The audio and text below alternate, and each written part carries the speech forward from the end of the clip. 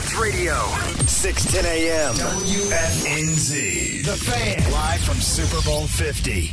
20 years in the league plus, and just still out there getting it done. Jackie, what's up? How are you? I'm doing good, man. I'm doing good, but I'm doing better now that I see Kevin Greene right here. I mean, and then seeing his son, man, it's good seeing you guys. It makes you feel old, doesn't it? It makes you feel old. It makes me hurt in special spots. It makes me hurt in special spots. I totally concur.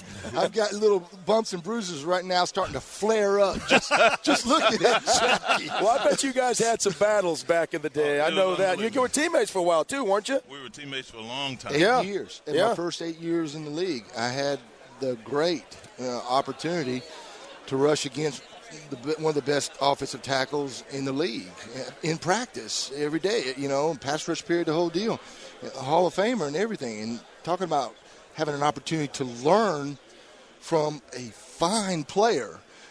I learned because one move wouldn't work. I had to go to this move, and then he blocked that, and then I had to figure out a different move to try to beat this big man.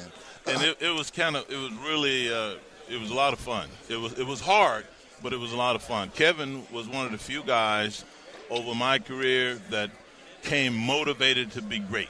He didn't just come to show up. He didn't go through the motions because, he worked every single day. We got after each other, and I can still remember one day we were out there, and both of us were pretty stubborn about things. And I remember one day we stopped, and I butted him in the face, and he butted me back, and I butted him again. He butted me back, and they had to come and stop us from butting each other. Right after the doggone thing. And he never quit. He never backed away, and I was so proud. Kevin left after he played.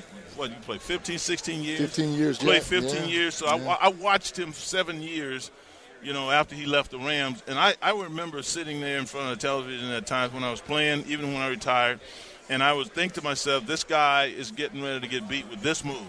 And sure enough, just what he did, his body position told me that Kevin was going to put that move on. It was so much fun watching. And just to see him dominate the way he did, I was just so proud.